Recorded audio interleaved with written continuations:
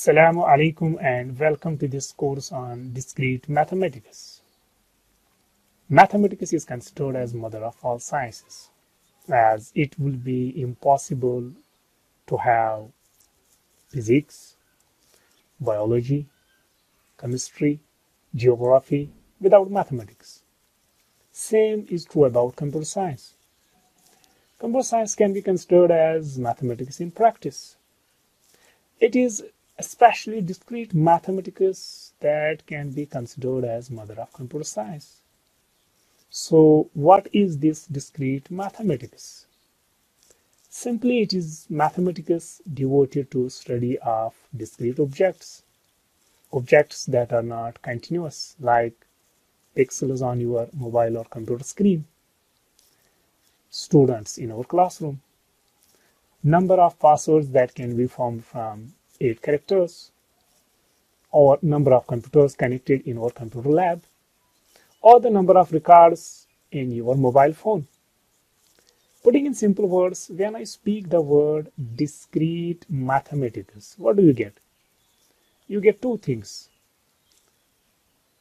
The sound wave of discrete mathematics, like this, which is continuous in nature, and the characters forming these words, discrete mathematics, D-I-S-C-R-E-T-E,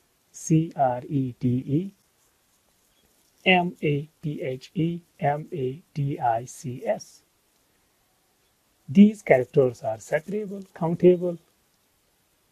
So, if you want to study the mathematics associated with sound waves, which are continuous, then that is the concern of continuous mathematics, which is also called calculus, where you study calculus, integral, differentiation, etc.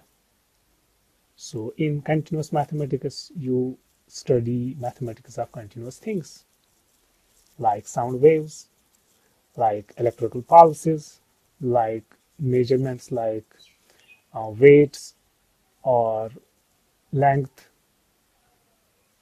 or you want to find the trajectory of a falling ball.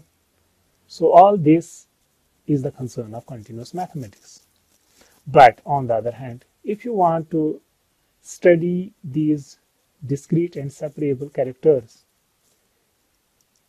how many characters are forming the word discrete mathematics? How many characters are repeated in this discrete mathematics word? Or you can say that how many words are possible that can be formed from the characters of discrete mathematics. So that is the concern of discrete mathematics. So this discrete mathematics comes in picture when objects can be counted, or relationship between finite or countable sets are studied, or when processes involving finite number of steps are analyzed. Now the question arises, why is discrete mathematics closely related with computer science? The answer is simple.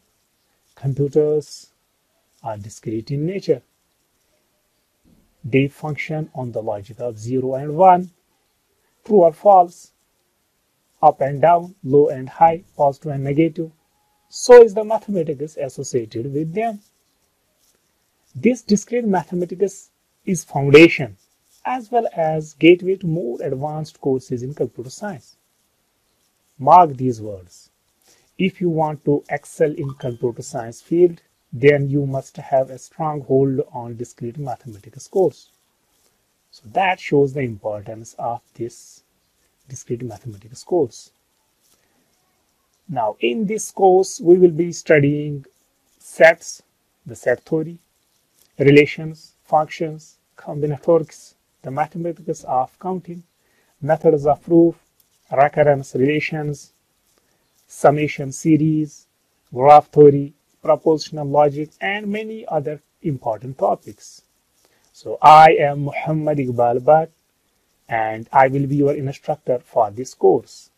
Let us start the course.